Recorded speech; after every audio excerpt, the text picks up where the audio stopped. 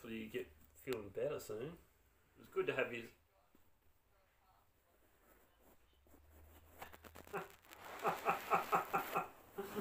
I think you're not even contagious anyway.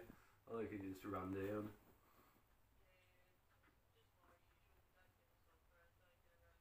Yeah. Yeah, God. You got your clothes. Yeah. I just make myself a nice cuppa and go to sleep, eh? That's what I do. Yeah. Have you?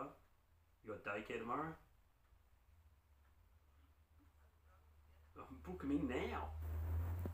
Yeah, go on. Just do yourself a couple of days, mate, because you need more than one day to get over this. Yeah, yeah. Nice pear biscuit. I'd book her in another day of daycare, mate, because you need a rest. I reckon you just look so tired, and it takes like I didn't get a rest until yesterday, really, and I've just been tired the whole time until yesterday afternoon when I got a really good sleep. Now I feel good, but and I'm not like you got someone following me all day.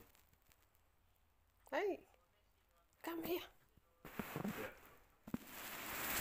yeah, yeah, yeah.